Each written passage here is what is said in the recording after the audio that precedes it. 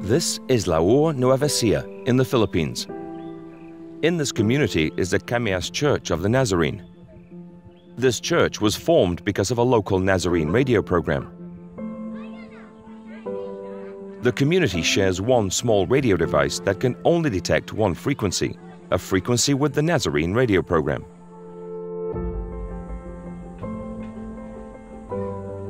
A major issue facing this community is the lack of clean water to drink.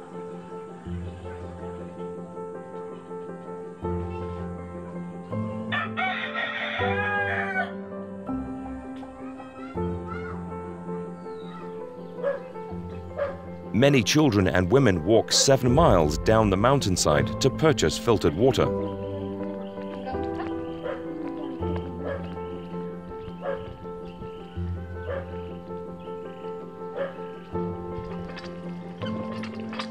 Some residents in the community collect water from the local well, but the well is too shallow and the water it produces is not clean.